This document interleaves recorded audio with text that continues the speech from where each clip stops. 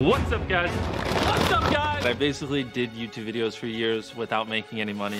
When I first started, the videos were horrible, and then they slowly got less and less horrible throughout the years.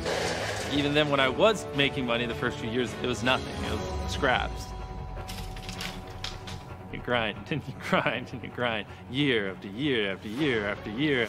It definitely does hit you, but I had more reasons than just wanting to be famous or just wanting money. Anything you can fit in this mysterious circle, we'll pay for. Thank you so much. Dude, that's awesome. We ain't never had nobody bless us like this. As selfish as it sounds, I like helping people because it just makes me happy. I like seeing their faces light up. I like seeing how excited they get. Nothing is more entertaining than just seeing someone just go from like having a rough day to just going like, what? Genuinely, from the bottom of my heart, thank you. Thank you. It's just what I love. It literally is what makes me happy. I was really shy, especially when I was younger. I really didn't like being around people. Just thinking about possibly being a YouTuber one day was enough to keep me happy. I want to use brands to allow me to help people. I was like, I think I just cracked the code. Yeah, at the end of the day, I'm just kind of selfish. Giving people money makes me happy, you know?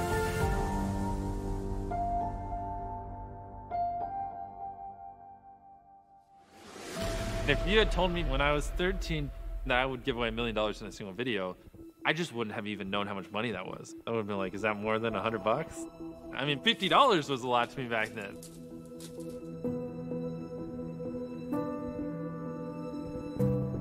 I'm just from a small town, relatively small town in North Carolina. Just grew up with my brother.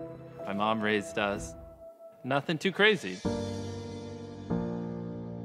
My mom was in the military, which is why I was born in a different state than my brother. We were always moving around.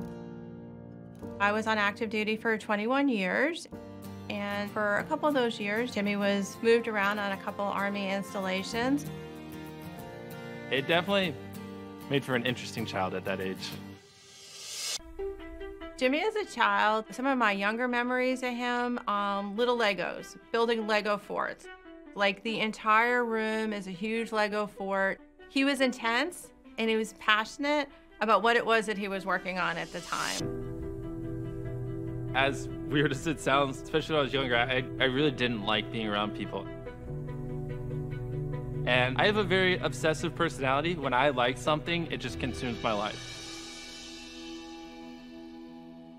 My first instance of that was probably baseball. I didn't want to do anything else. Good luck getting me to study for a test at that age. When he first swung that bat at 10 years old, it was nonstop. He was driven in Little League, going on to playing in Babe Ruth. He absolutely loved baseball. But my first time going on the baseball field for a Little League practice was just the most awkward thing ever. Like, I didn't know how to socialize.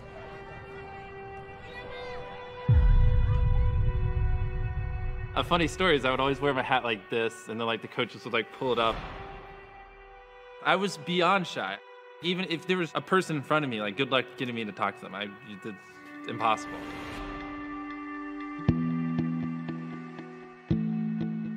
I didn't have that much social interaction. My mom wasn't home much. I watched a lot of ESPN. But outside of sports, it was just literally YouTube. That was all I watched. No one in my school liked videos, so I kind of just felt like an outcast because I just was hyper obsessed over it, and no one else really related to me on it.